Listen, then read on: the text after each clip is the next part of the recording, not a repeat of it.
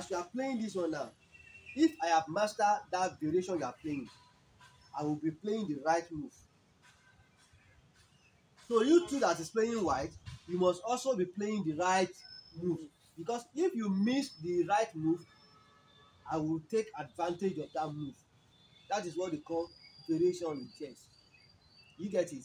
So that's one of the things that you are going to learn and follow in chess. Okay, who's to play now? Okay, now you have played this one. There's a possibility you may want to come here. You know, coming to attack this. Now, there are different play I can play to stop that. One of the things I can do is to play this, even though you play here.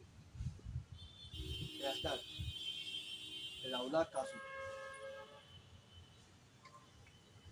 You know, some people they wouldn't mind because they want to take this. They will use all this. Haven't you seen that before?